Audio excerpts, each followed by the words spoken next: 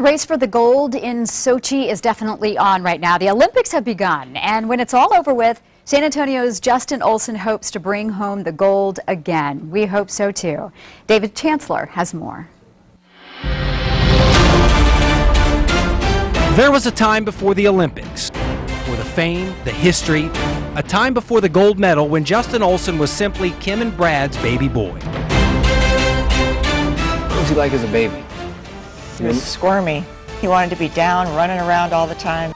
Justin, you can blame Mom and Dad for the Ninja Turtle picture, but costumes aside, he grew up like most boys in South Texas, loved sports, especially football. He played for O'Connor, but a year after graduation, after leaving the Air Force Academy, Justin was looking for something new. We just thought it was something for him to do, kind of take all of our minds off of the Air Force Academy and moving his life on. The ironic twist, Justin found his calling, his family found a new obsession. You can just tell it's huge. It's something that's kind of taken over the household in a good way. I have set my alarm for 3:15 to get up and watch a race. By now, the story's become legendary. Kim Olsen heard a radio ad about tryouts for Team USA bobsled. The rest is Olympic history. I think you were in the right place at the right time.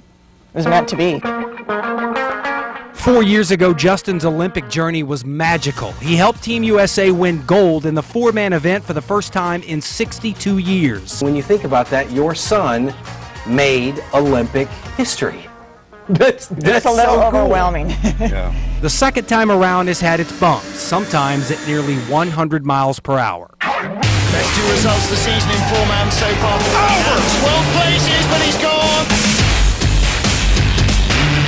You just have no idea when you're watching what's going through his head and if they're getting hurt or not.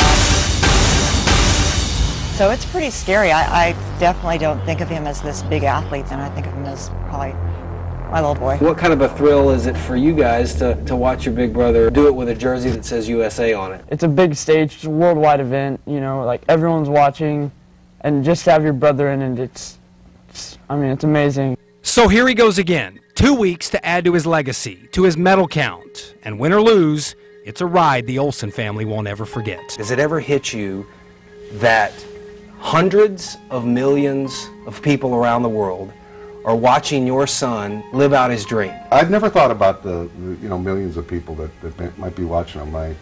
I just hope that they do give us a good showing and represent the country well and finish well. He's got the gold medal. No one will ever take that away from him. And if he could do it again, that'd be it'd be great. But this is a different year, and I think it's a character-building year for him, and I hope he has a good experience. David Chancellor, News 4, San Antonio. It is going to be exciting to watch that man.